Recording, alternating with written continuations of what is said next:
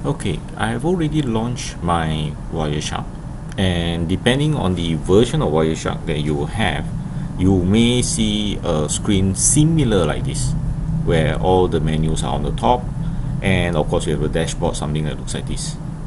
To use Wireshark is actually quite simple. All you have to do is to identify which particular interface that you want to use, right?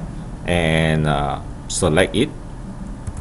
So in this case, I'll select my wireless and just start it.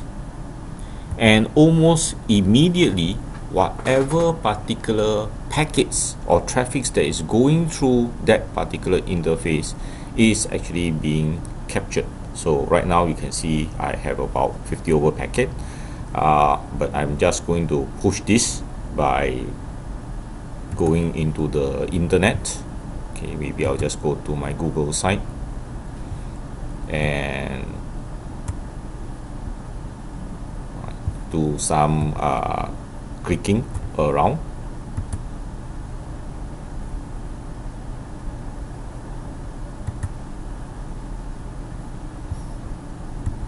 I'm just generating more traffic.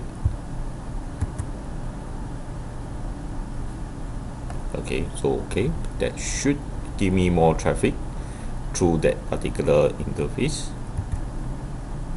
Okay, then I'll minimize this, and you can see that basically now I have over 3,000 over particular packets, and you can just continue to let it run. Okay, now of course if you want to stop this, you can use the stop button, and you can actually save using the file,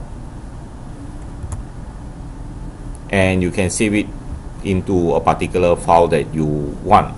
Okay, for instance, I can just call this March capture, and I will be able to save this.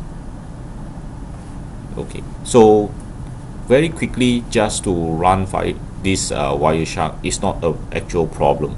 Right? In the subsequent video, we will look into how to use it, okay, in studying the packet itself and its other functionality.